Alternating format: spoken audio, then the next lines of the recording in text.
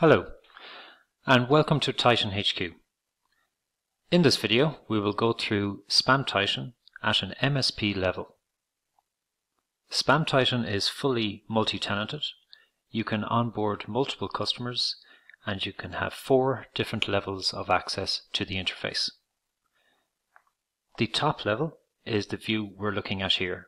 This is the MSP level, where you can onboard customers, view reporting, view quarantine, set global settings, set domain group settings, and you can also set per domain and per user level settings also. Beneath the MSP level is the domain group administrator. This is a level you can give to one of your customers who may have multiple domains and would like to view their own reports, add their own whitelists and blacklists, onboard multiple domains, view quarantine and reporting. Below that is a domain administrator who can view their own reporting, quarantine, whitelists and blacklists. And the 4th level is the user level, where they can view their singular mail flow, their quarantine and their own white and black lists. So the first screen you get presented with is the dashboard. This is an overview of all mail that has touched the system. It gives you a pie chart of the mail flow, of the percentages broken down. It also shows you each day. So you can go through each day to see the total amount of mail, how many are spam, clean, RBL, relay denied, banned attachments, viruses, and so on. When a mail comes to SpamTitan, a number of actions occur. Firstly, your frontline tests activate. These are RBLs, SPF, DKIM, DMARC, Helo checking. If a mail passes this, it then gets passed to our antivirus engines, which is Bitdefender and ClamAV. All mail is scanned by both of these, and all attachments. If there's a suspicious attachment, which does not have a virus signature yet, this is sent to our sandbox for detonation. The attachment is opened. If any malicious activity is seen, this mail will be marked as a virus within your SpamTitan and reported accordingly. If it is clean, it is passed on clean to the end user. If it passes antivirus and sandboxing, it then goes on to our banned attachments. We have a number of attachments that are banned outright, and these can be edited at a global level, at a domain group level, and at a domain level also. If it passes the attachment scanning, it then goes on to our spam scanning. And we have a large number of spam rule sets, a number created by ourselves over the last 20 years. We also incorporate some third-party signatures supplied from the likes of ClamAV and also Spam Assassin. So once you log in, the first thing you do is onboard your domains. This can be done at the System Setup, Mail Relay tab. And this is the multi-tenancy. You can add as many domains here as you wish. You would simply click on Add, enter in the domain you wish to filter for, so let's say test.com, and enter their destination server. The destination server is their mail server or Office 365. So for this example, we'll say test.com is a 365 domain. So the destination server has a common syntax for 365. In this case, it would be test-com.mail.protection.outlook.com. The destination port can stay at 25. Recipient verification. This is to help against dictionary attacks, and it also helps to maintain the license accuracy. The most commonly used is dynamic, and the verification server would be the same as your destination server. When a mail comes to SpamTitan and you have recipient verification in place, SpamTitan queries the mail server to say, is this a genuine mailbox or not? If it is, we continue scanning. If it is not, we drop the mail. RBL, SPF and grey listing, these can all be enabled or disabled per domain at this level also. You can also assign this domain to a specific domain group, and I will go through domain groups in another video. But this is where you can associate multiple domains with a singular group, so an administrator at that level can log in and view their own domains. Click on Save, and now you've onboarded this domain.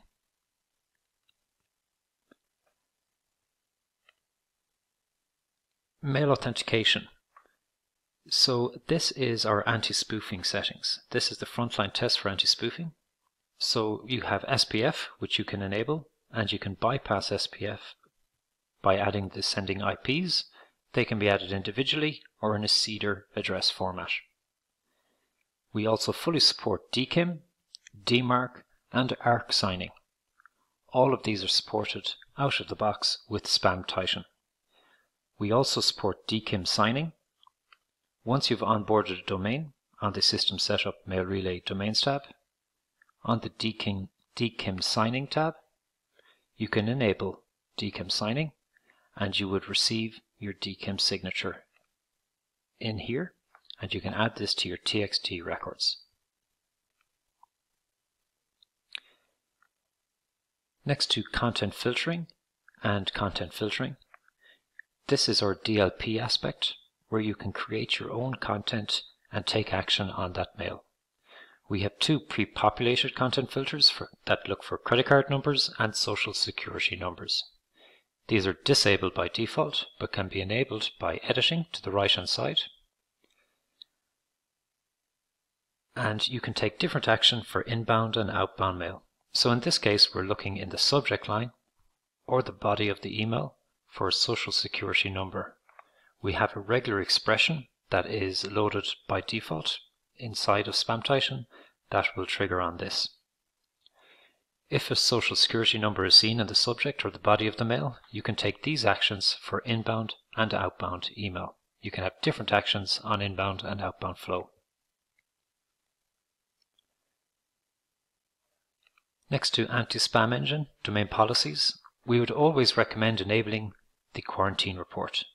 This is a daily digest of email that will be sent to your end users, so your users can then deliver, delete, or whitelist a sender directly from their Outlook client.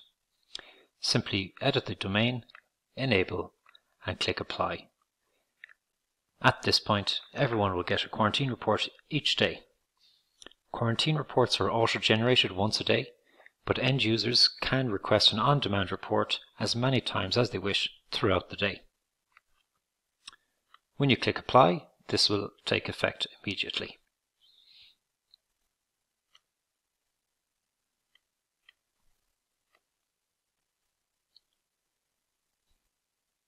Next to settings and interface settings, you can white label the entire interface. You can upload your own logos, you can change the color scheme, you can change the page UI timeout. There's a number of settings you can change.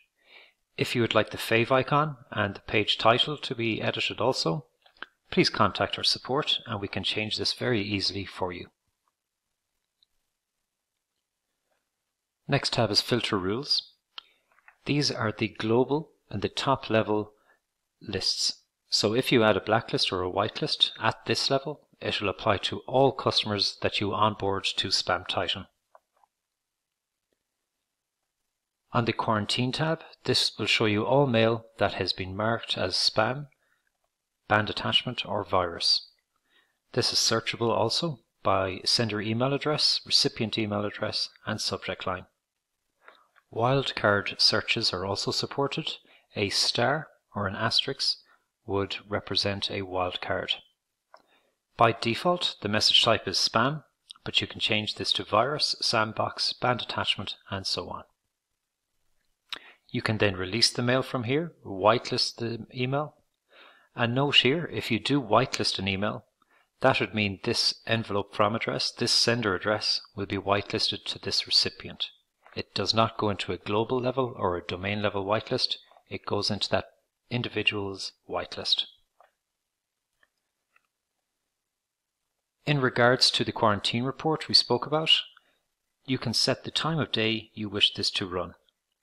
By default, it runs at 5 minutes past 3 a.m.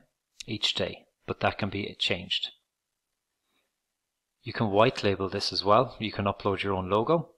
You can change the actual headers of the email also. Next to the reporting tab, the main tab here is the reporting and history tab. This is a quite powerful tab. This shows you all mail that has touched SpamTitan, be it a frontline test like RBL, be it clean, spam, virus, banned attachment and so on. All of this will show up here. If we take this clean email for example, if we click on this email, this will show us the headers of the mail. So we can see what date it was received on, who it came from, who it was being sent to. We can see that it was clean, and you can see the SMTP response and the message ID. If we look for a spam email, click apply, and do the same. We click on this email. We see the headers also, but because it's a spam mail and we're quarantining it, we hold on to the body of the email while it's in quarantine. So as we can see here, this is a clear spam mail, but we can also view the source, and this gives you a lot of information. The default threshold for spam is 5, so anything above 5 is seen as spam, anything below is seen as clean. This scored 14, which is quite high, so this is a guaranteed spam. And we can see the actual spam tests that are triggered on this. So as you can see, Bitcoin extort, a lot of Bitcoin signatures being seen here. So these are red flags for the spam filter. And there's a number of others. As I said, we've created a number and we incorporate some third parties also. So if we take this one for example, you can actually find out what these tests mean. We have a website, a web page that will give you a one-liner explanation for each of these tests. So if I copy this and I come here to our help desk, this is obviously quite a large page. So if I do a Control F, as we can see, received in SBL CSS, this means received via a relay in Spamhaus SBL CSS. If there's a mail that you feel may be a false positive and you're seeing these scoring quite a lot, please contact our support and we can actually edit the weighting to each of these tests. So if there's a test you would like to change the weighting of the scoring with it, we can do that for you, no problem. Another useful report you can schedule is a licensing report. If you do a domain summary report, have it sent, say, monthly, and what format you would like it in. And maximum items, I'd always recommend going to a high number, just to make sure it covers all domains you have added. And you can have it emailed to whomever you would like, and change the subject line. Click on Save, and the recipient you entered here will receive a monthly report on the 1st of every month, containing the license count per domain. That is a very high-level overview. Obviously there's a lot more settings and configuration in there, but with our SpamTitan MSP Cloud, we host these in AWS. These servers are built for you in a region and location of your choosing. We monitor these servers 24/7, and we have very tight SLAs if any issues ever did occur. We will also provide you the servers with what we see as the optimal spam detection, but these can all be tweaked as I showed. Everybody's email is different, so systems need to be able to change and modify per domain and per customer. So we can do that for you. Thank you.